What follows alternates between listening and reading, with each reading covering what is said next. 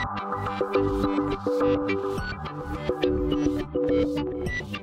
and welcome to my playhouse, and today I'm on holiday at my playhouse. I have 3 weeks of summer vacation, so I'm gonna try to take it easy today.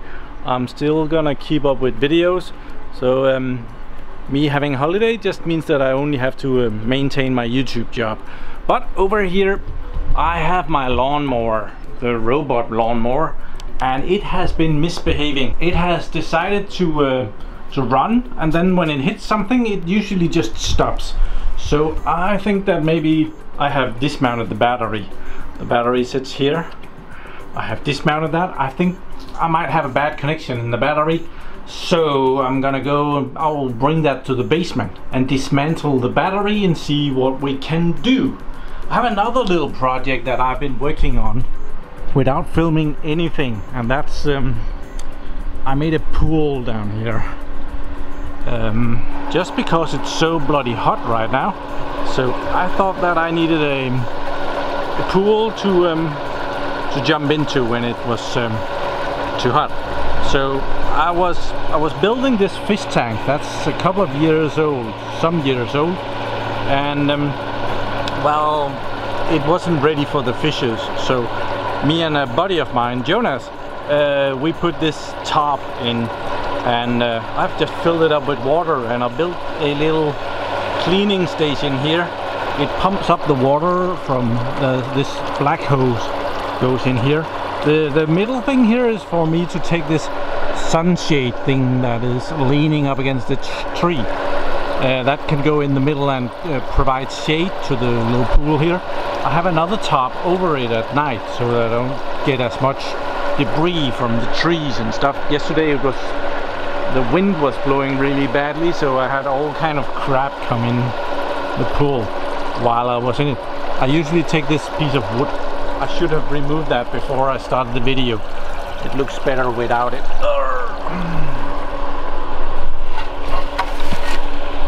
Out of the picture. So that's how it looks. The pump system is my old booster pump. This one. It has a faulty thingy up here. The thing that is to turn it off when the pressure reaches okay. So as it never pressurizes the system here, it's okay for this. So it pumps up the water from the black hose, it puts the water out into this thing, which is a filter box. It's actually the filter box for my fish pond over there, but it hasn't been working for quite a while. It gets really disgusting down here really fast. I'll open this up. Okay, it just pulls the water out into these foam things, and all the debris goes away, because there's a lot of foam in here. So it seems to be okay. I think we can, yeah, you can see the water coming out there. It's a good amount of water being filtered. So I'm borrowing the fish tank and the fish filter. I did have a fish pump for this, and I was cleaning that. The booster pump uses a lot of power compared to a normal fish pump, but when I was cleaning up the fish pump, I got electrocuted, or I could feel that this is not good. So I dumped that idea again. So yeah, it looks really good. I have a thermometer in here as well. So it comes down here. Let's see if I can catch that. The water temperature is just over 20 degrees Celsius, which is it's kind of nice. I like it to be 22. I cheated the other day. I have over here I have a hose coming up.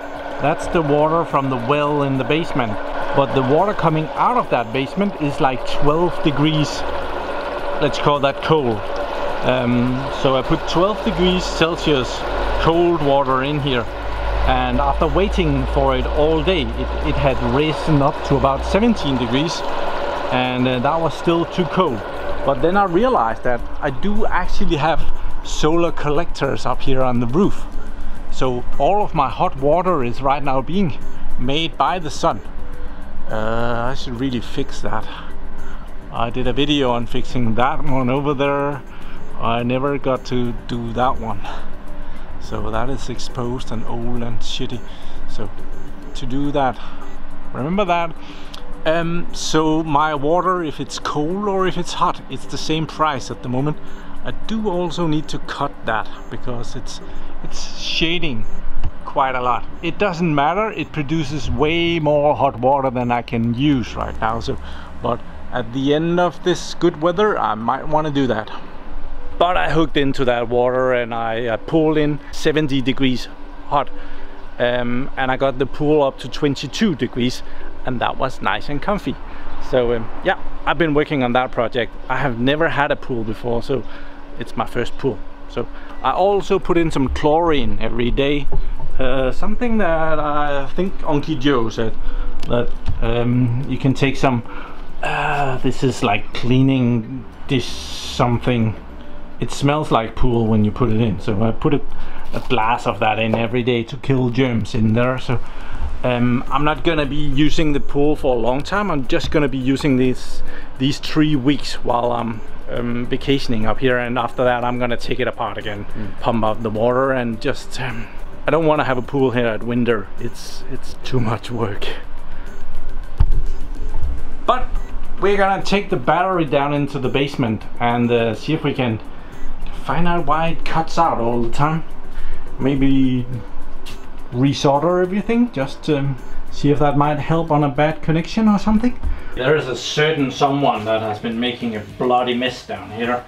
He made a nice wall over here, this person, and made this shelf look really good, but he made a bloody mess on the table and it's all dusty and stuff. So I'll just clean that up for him so that it looks nice.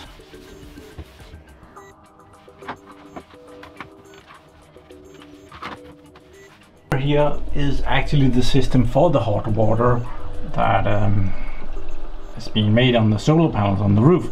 Right now the temperature in the water on the roof is 63 degrees Celsius, and I have 46 degrees in the bottom of or middle of my storage tank, so there is quite enough water for a good long warm shower.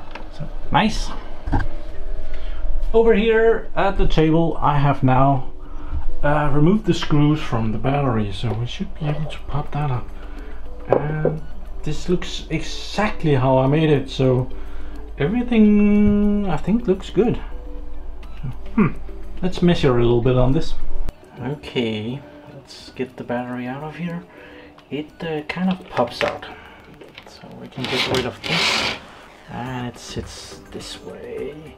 And don't short circuit anything, Morten. So I have put some tape on it to protect the leads and stuff, so I'm gonna just remove that so I can measure on the individual cells. It's not especially good soldering, I admit that. So okay, let's measure this. We should have 3 point something, 3.8. That's about right. 3.9, 3.9, 3.9, 4, 3.7.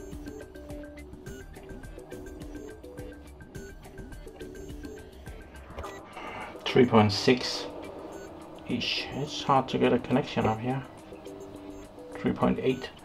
Okay, I think the best I can do is just to try and resolder everything and hope that I hit something good. Okay, I have been over all of the connections with the soldering iron, so we're gonna put this. I'm just gonna trim this little thing it's now sticking out in, and that one. There, looks just as good, just as bad as before.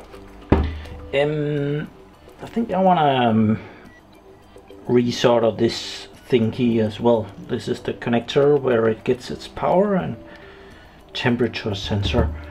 I don't think it's bad, but well, I don't wanna. If I don't have to take this apart too often, it would be cool. I've already had the lawnmower apart 5 times or something like that. Okay, so I have kind of resorted this. Yeah, it's not good, but it's better, I hope. Let's measure this. I disconnected the fuse here just to be sure that I wouldn't do anything too stupid. Okay, that's about it, I think.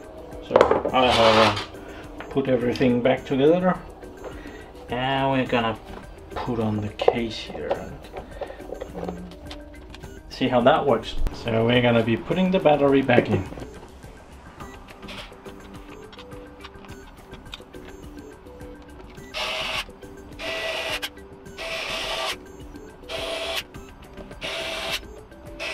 Before I can test the lawnmower, I have to remove this power cable to the pump down here, and this garden hose. It has already ruined one garden hose, so yeah, doing that.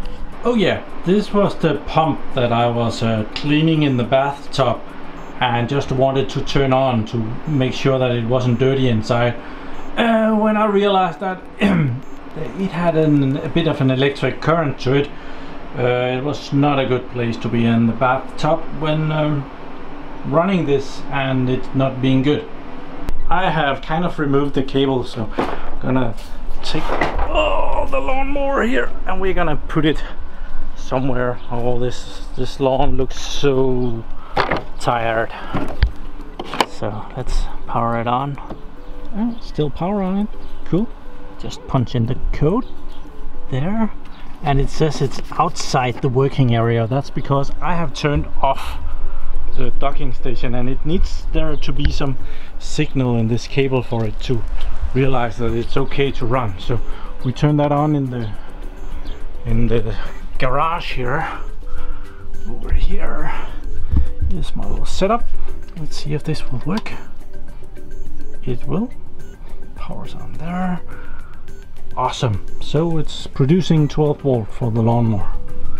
Nice. Let's go see if the robot has realized that, or if I have to persuade it in some other way.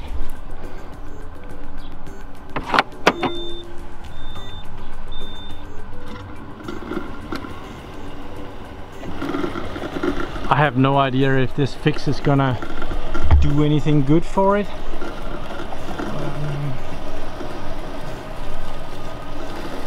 The grass has become a bit longer, so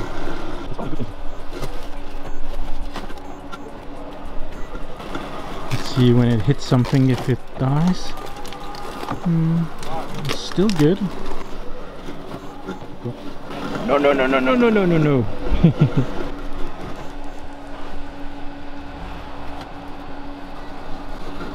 Okay, I'm gonna continue my vacation here. Do join me over at Twitter, where I occasionally post my progress on different projects, so that would be awesome. Thank you very much for watching my videos. Do subscribe to my channel so that you can see me again, and have a really nice day. Bye bye.